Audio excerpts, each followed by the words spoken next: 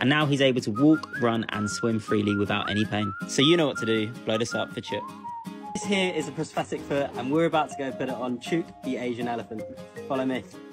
Chuk sadly lost his foot to a snare when he was young and was rescued by the Wildlife Alliance and lives at their rescue centre in Cambodia. So the team provide him a prosthetic foot every 6 months, which my family charity Paradise Wildlife Park donates the funds for.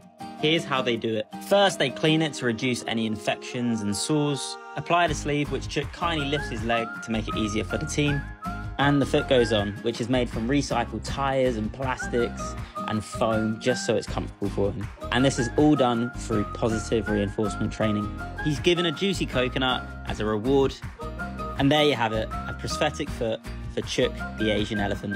And now he's able to walk, run and swim freely without any pain. So you know what to do, blow this up for Chuk.